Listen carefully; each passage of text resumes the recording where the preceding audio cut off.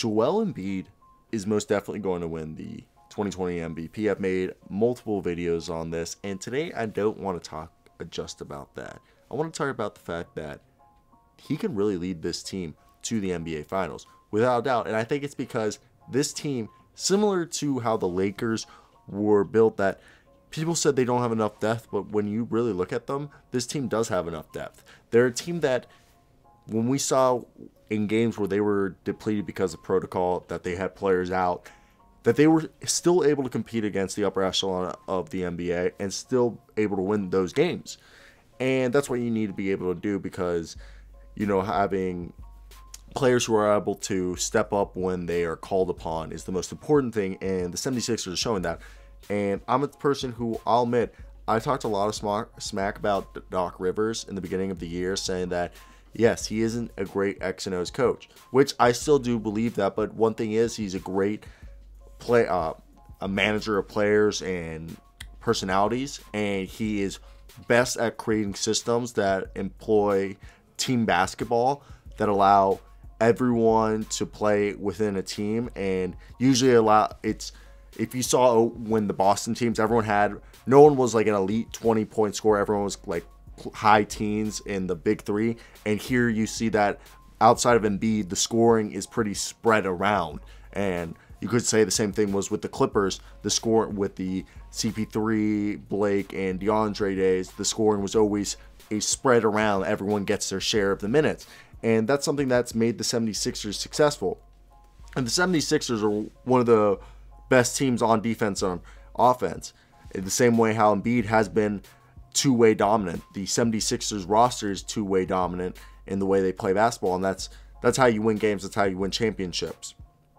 And the 76ers, I think, also bring to the table the ability to consistently match up to any lineup. They can either play small or they can play big. So when you're playing a team against the Warriors, they can keep up. Obviously, the Warriors aren't the same thing. So like a better example would be, in this case, a smaller team who's been playing good. I'm like blanking on this right now.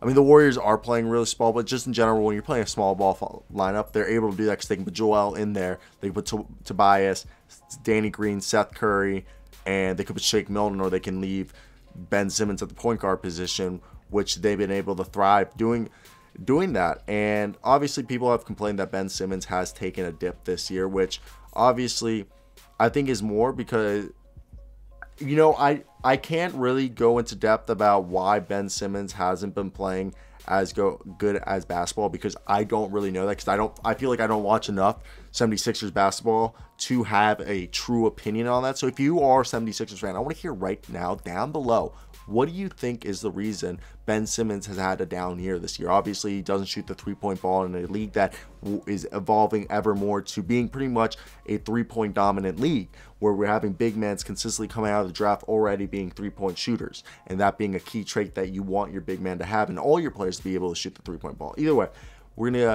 I want to hear why you believe that. But Seth Curry, Tyrese Maxey being, honestly, I thought Payne Pritchard was going to be this year's Tyler Hero, but it's really Tyrese Maxey is the guy who's been playing big minutes, sort of like Tyler Hero. I almost said combine the name. Tyler Hero was for the Heat last year, and I could see Tyrese Maxey being a big time player for them in the playoffs. And when you go down, this team is also built to last. I've said Paul Reed is one of the most underrated players coming out of this year's draft, and he is also the best defender coming out of this year's draft. So when this roster goes from top to bottom, Joel Embiid, Tobias Harris, Shake Milton, Ben Simmons, Seth Curry, Tyrese Maxey, Danny Green, Dwight Howard, Mike Scott. I mean, Mike Scott hasn't really played much game, but you also got Isaiah Joe, Dakota Mathias, Furkan Korkmaz, Matthias Thybulle. Matthias Thybulle, he's a really good defender, but he's kind of been disappointing because his offense isn't progressing. They can really match up to anybody. I feel like they have the pieces that if someone gets hurt, the next guy up will play. They've been playing good when they've been called upon. And they're 18-7, and it's really interesting. So that's the video, guys. I really want to hear your opinions down below. What do you think of the Philadelphia 76ers? Obviously, Joel Embiid is going to win the MVP, and I think that's just a fact. But besides that, I want to hear, in your opinions, who do you think deserves the MVP besides Joel Embiid? But besides that, Do you think the 76ers can make it out of the East to play the Lakers in the NBA Finals? Though that's it from me guys today. I hope you guys do have a great day because I know I will. Till next guys, peace out.